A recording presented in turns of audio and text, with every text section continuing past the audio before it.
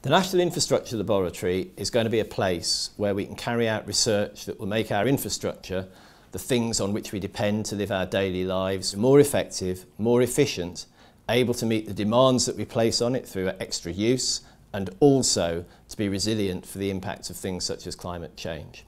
It's a huge boost for the University of Southampton.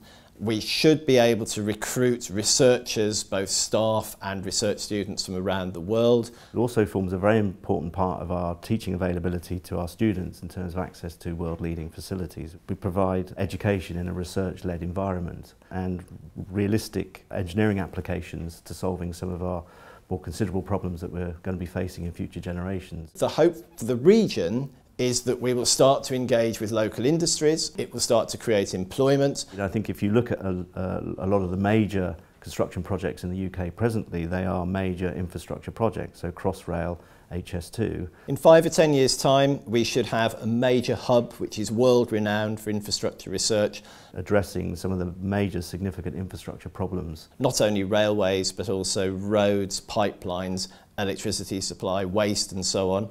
We'll be developing new solutions, working closely with industry, and that's very appropriate here on the Boldwood Innovation Campus, because that's really the essence of what we're doing, trying to apply sound science to solve practical problems, get it out into practice and really make a difference.